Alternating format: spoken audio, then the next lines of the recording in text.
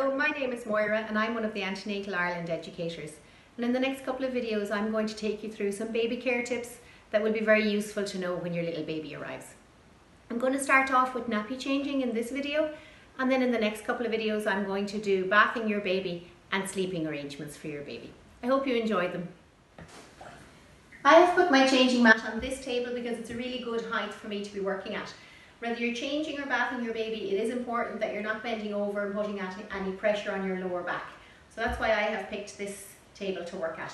I also have everything I need before I start. I have a bowl of warm water and a fresh nappy, and I also have a face cloth and cotton wool. You can use either for cleaning your baby's bum.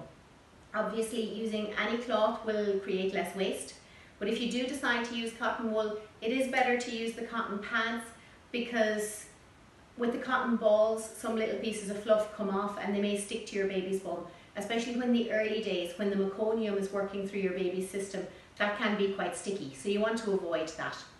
I don't have any barrier cream because unless your baby is showing signs of irritated skin, you don't need any barrier cream at all. Just water and cloth or cotton wool to clean your baby's bum is everything you need. Cloth nappies are a great alternative to disposable nappies, and lots of people don't really know much about them. They're environmentally friendly, they're cheaper in the long run after spending a little bit at the outset. As you can see from the pictures here, there are some beautiful designs and they really are a million miles from what we might remember about cloth nappies from our childhood. I'm going to start by opening my baby's vest, taking it up out of the way, front and back. You can do that by gently holding your baby around the feet, lifting up the feet and bum off the mat and taking the vest up out of the way at the back. When you open the baby's nappy and let air in, that encourages some babies to do a wee. So what might help is to take the nappy off briefly, let the air in and put the nappy back over again. And that might just encourage your baby to do a wee, and you're catching it then in the old nappy if that does happen. So even with a soiled nappy, the front inside part is often clean enough to use to wipe away any excess poo around your baby's bum. And then the outside of the nappy is clean enough to leave your baby's bum back down on it, protects your mat and stops getting the new nappy then dirty from a dirty mat. So using the water and either cotton wool or a cloth, can start to clean your baby's bum. It's important to clean in around the creases, around the legs. Babies have lots of little creases. Clean from front to back, especially for little girls. Reduces the risks of urinary tract infection.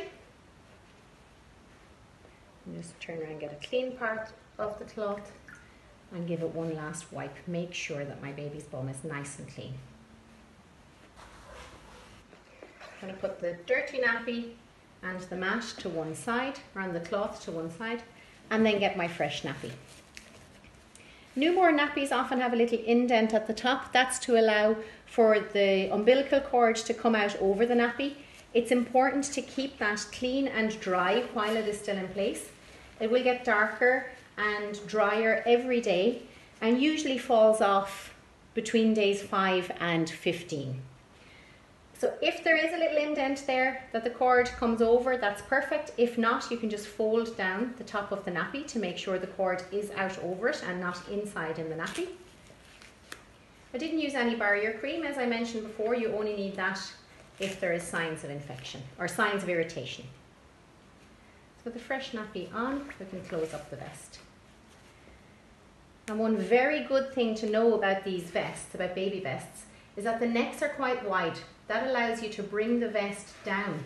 If your baby does have a leaky nappy where there is poo all the way up the back of the vest, you don't want to take that over your baby's head. So what you can do is gently bring the vest down from the top.